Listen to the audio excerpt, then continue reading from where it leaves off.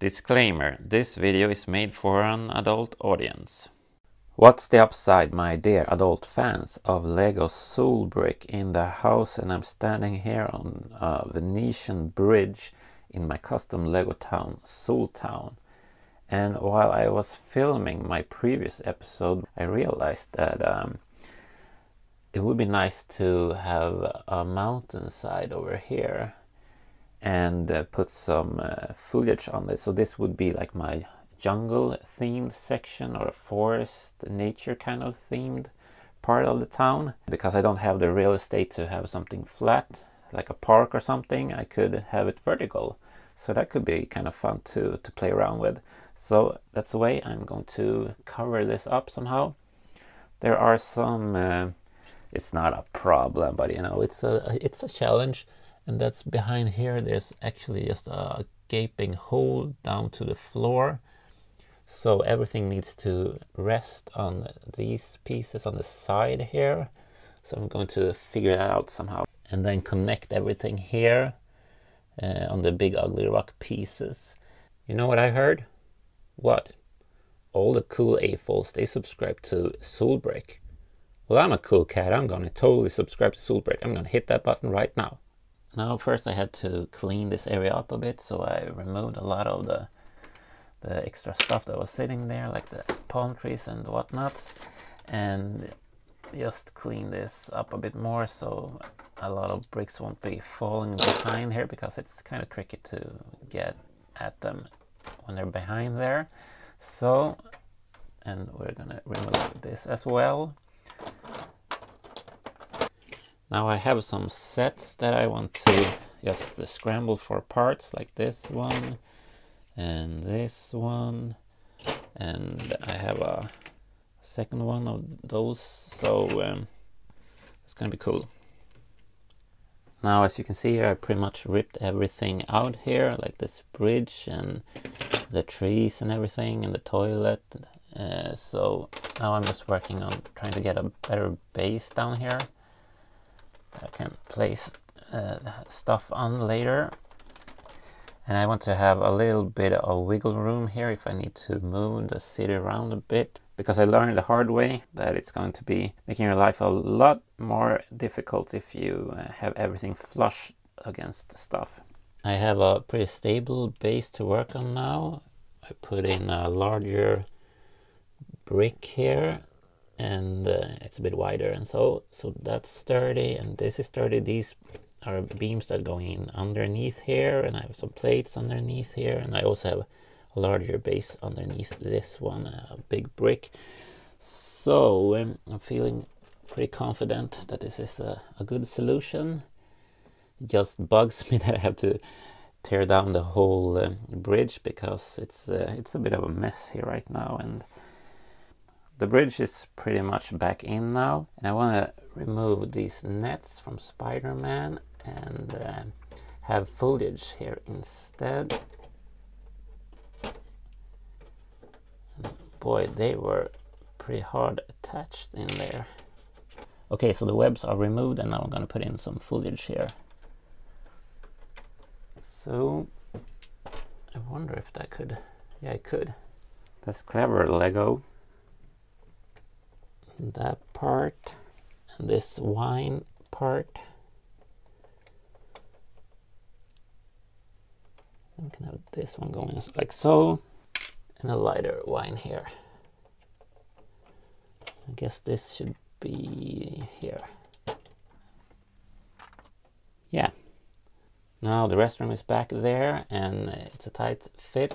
But we have the little big ugly rock piece back there, just as a good starting point. And I have this wall segment, a piece of a mountain that I'm working on. And I used this piece just so that it's easy to get it down here and lift it up, and just like try to get a good measurement of how many gray pieces I need and where I can have stuff hanging over, like trees or whatnot. The progress on the mountainside is going well. This is turning out to be a nice corner, and there will be an overhang, but look at what's in here. It's two rabbits. I just love wabbits. They're so cute little rabbits. So cute. mountain rabbits. Is that a thing? I don't know. So cute little wabbits.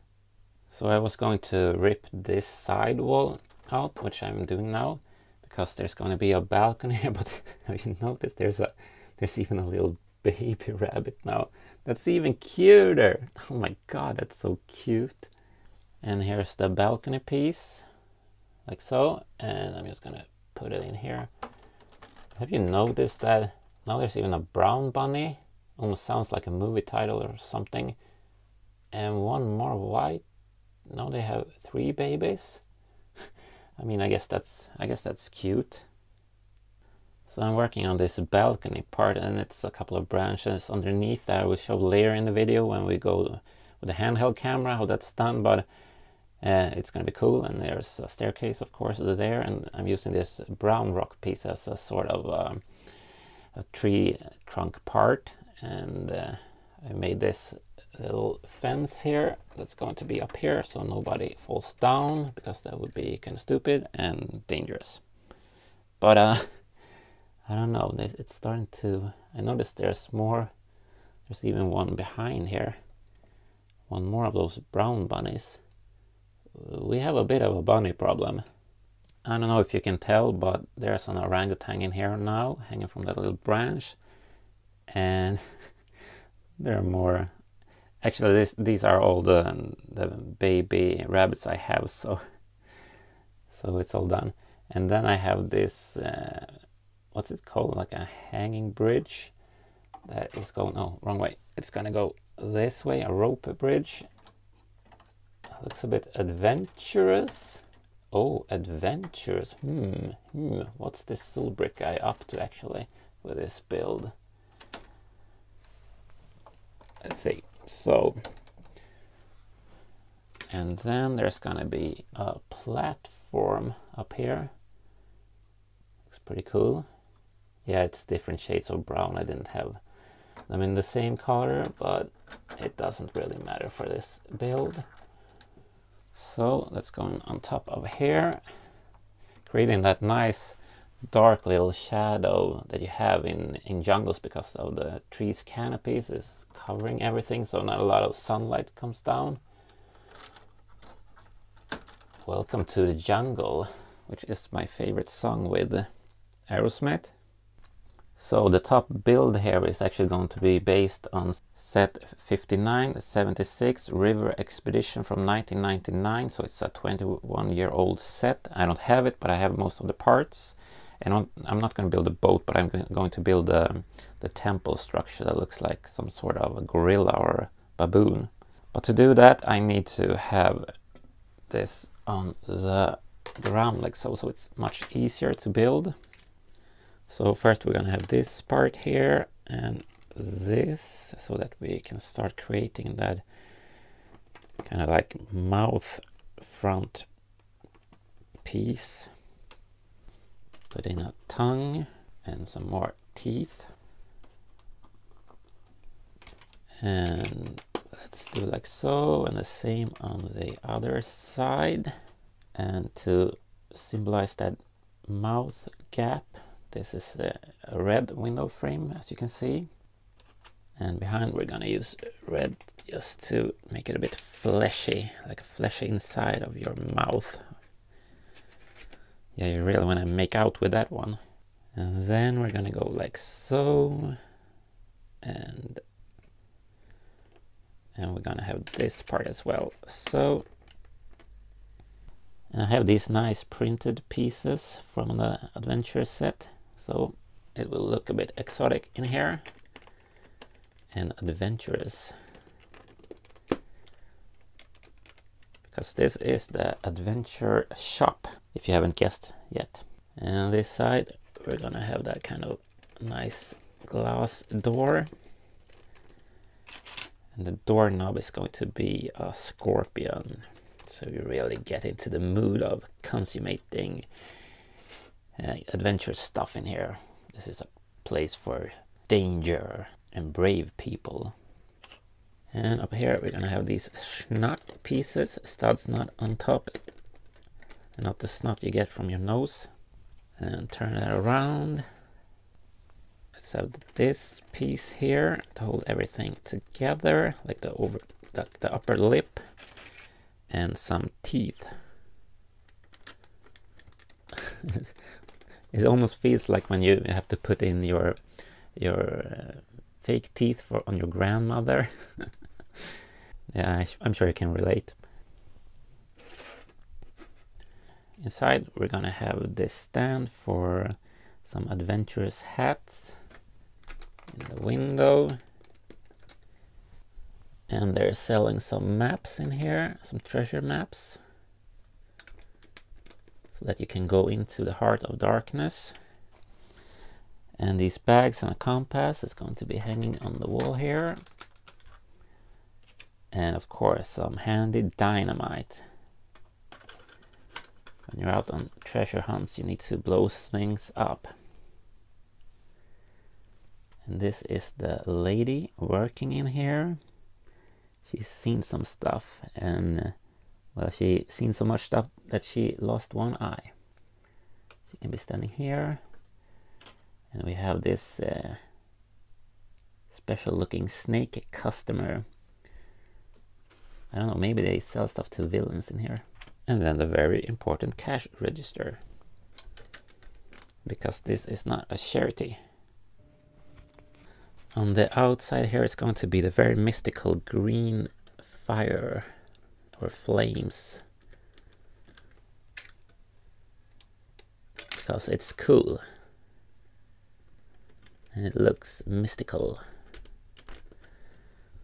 Alright, so the bottom floor is done here. I'm going to work on the roof part now. And that's basically a lot to assemble, so I just already done it, but I'm going to put some stuff on the inside like so. So you can see that looks pretty cool. And on the sides here we're gonna put in some nice windows. Same on the other side. And those slope pieces. And inside here there's gonna be this golden dragon head that's it's guarding something, a very important treasure, the greatest treasure of them all. And that is of course love. Love is the most precious thing we have. So let's put love in here. So, looks pretty nice. And the roof part. Let's see if I can put this in without everything falling apart. Probably not.